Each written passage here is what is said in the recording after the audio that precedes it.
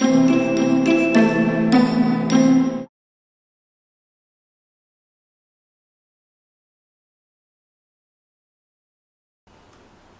in accounting education.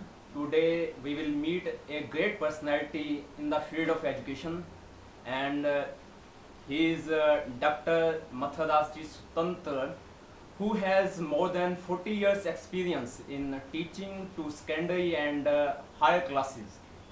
So today we will talk with this great personality. Namaste, Dr. Mathadasji. Namaste. Sir, what is the importance of education for a student? Education is a light. So it gives us a clear understanding and picture of the human beings and also of the whole society, which helps us move normal, ideal amongst our colleagues and the society at large. Sir, you have the 41 years experience in the field of teaching education. Please give some message to our young teachers and students. How can they get this profession for their life? Education means teaching is a noble profession. If I say it is the noblest of all the professions, so my message for the future teachers and also the present teachers is to work honestly, diligently. They have to present themselves as icons and model before the society. Children learn what they live. If they live among the ideal teachers, then they must be shaped into normal human beings who are well conversant with the social laws, how they have to live among others, how they have to deal with others. So again I repeat that what our society needs today is the ideal people before the younger generation, their parents, their teachers, the social leaders, because after all these children are to become the future citizens, future leaders, and to work in various professions, occupations. So teacher is not only a teacher, he is also the auxiliary parent of his students. They are in his care to be shaped what is needed to be ideal for the society. Sir, these days you are providing social activity to students who are poor and needy. Why did you choose this type of social activity in the form of welfare activities for orphan and poor students? There are also lots of other social activities. Why did you choose this?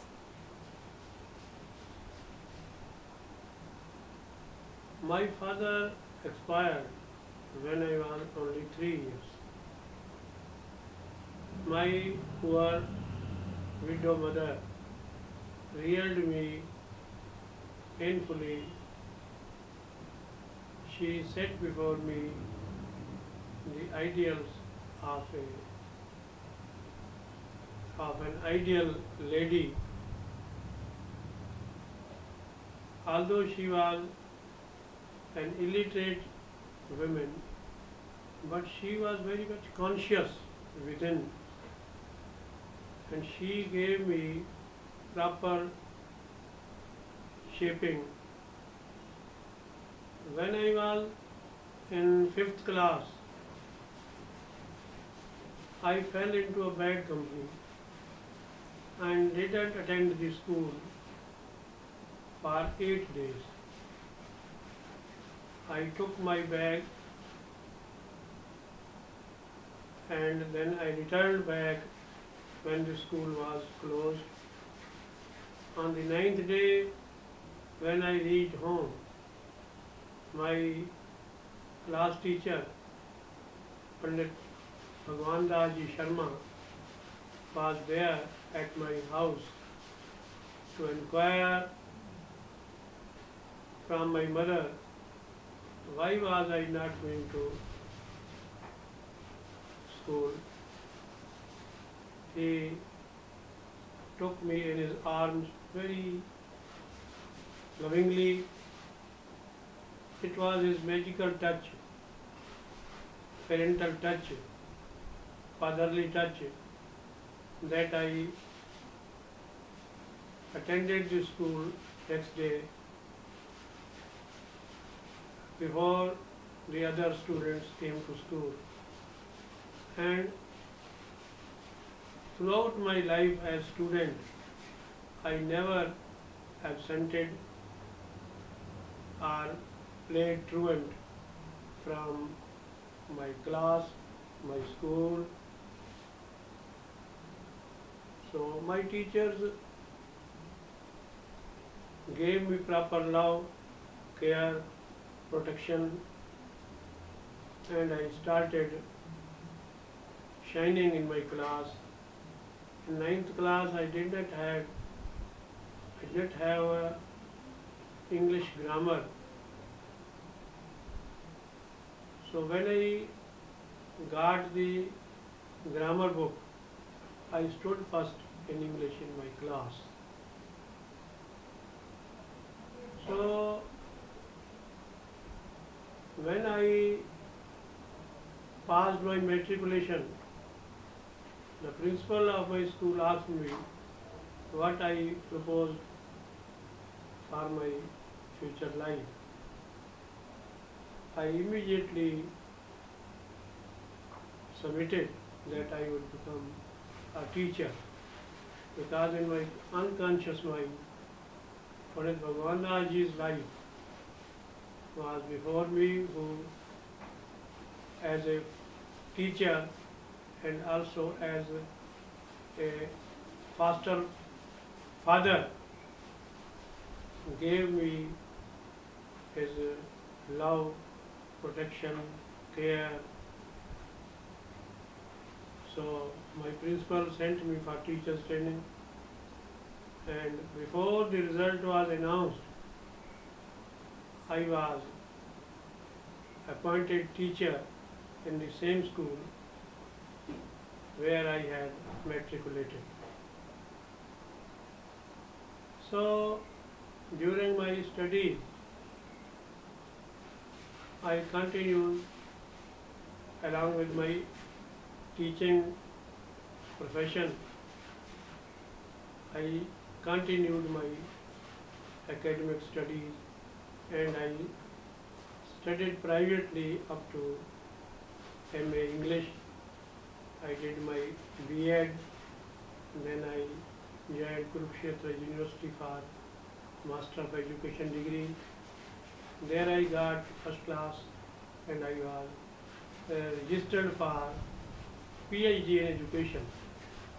There I opted for the welfare of the poor and destitute children. I was given a topic to study juvenile delinquents in all the district jails of Haryana. There I studied 200 inmates, both girls and boys, and the title of my study was a study of the problem of juvenile delinquents with regard to its extent, nature, causes, and the provisions for handling it in the state of Haryana. So, the majority of my cases belong to poor families. They were from broken homes. They were denied love and care of the society. They were denied care at the hands of teachers. They were beaten if they did not bring any book or notebook with them. Most of them belonged to widow mothers, as I belong to. So the majority of them, I found, went to the ways of crime due to their poverty and other causes also. So after completing my Ph.D, I was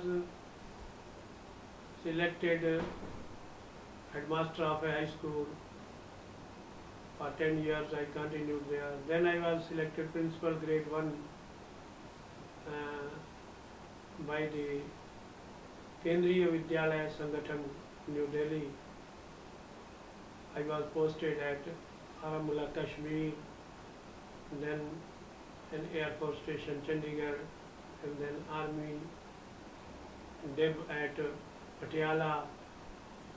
So there I gave my services for 9 years, and I retired at 1698. I was offered various assignments, work as director of an institution, work as principal, but I prefer to be the social guide of the children who are deprived of their fundamental right of love, security, and recognition. So, in the company of a noble friend of mine, Shri Satya Prakash Prabhakar, ex-municipal president of Rajpura, to work for the needy children. In 1988, we started a students' council named as Vidyarthi Kalyan Parishad, and since then I am engaged in that field. God knowing who will be benefited, whom we can be of help. So for the last 22 years, I have come across students who have reached various responsible posts. They have become very responsible citizens of the country. They have become very healthy social beings. So I think this field of social welfare of students was really my real choice to work for them. These days I am enjoying cooperation from various quarters, the principals, the teachers, and the society at large is working with me, and hundreds of students are benefited every year. We give them educational guidance and counseling, and they they have shined in their studies. Some of them have become engineers, some of them have become college lecturers. So it gives me consolation, it gives me solace that I am doing a bit for the society. I want to continue as teacher, as I am so much conscious that I should not behave in any negative way of life, so that the children at large may copy me in right direction. Whatever I can help them. I am very much proud of the society helping me in the right direction to help the student community. Thank you. Sir, my best wishes are with you. And one last question I want to ask. Sir, your subject is mainly English. And tell me, how can Indian student improve their English?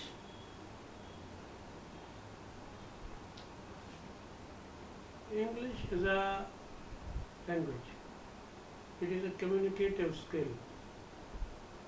And we communicate our ideas in three ways. Through our speech, through listening, and through speaking.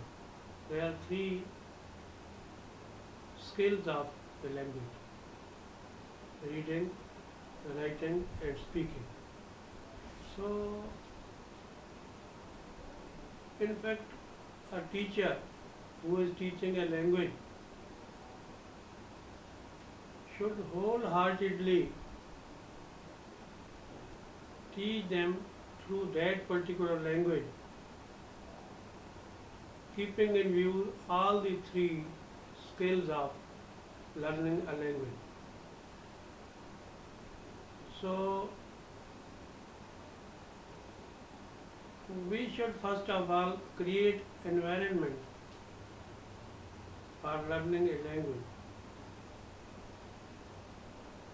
So a student living among the people who speak English, write English, and also have environment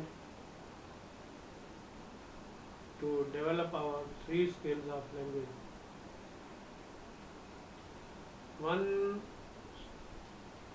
can learn speaking English only if the child listens properly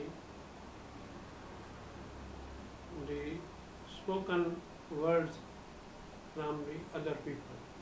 There are various means of listening: radio, the TV.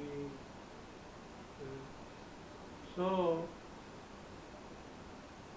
like spellings,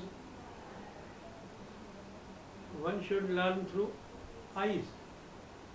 Correct spellings of English are learned through eyes, and the correct speech is learned through, means pronunciation is learned through ears.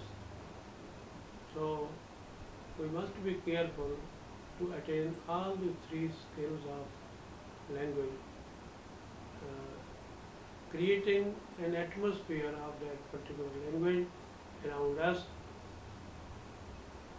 for the children, so that they will learn this language clearly and without any doubt. So we should not take it as a foreign language, we should take it as our own language. Thank you. Thank you, Dr. Mathadas ji.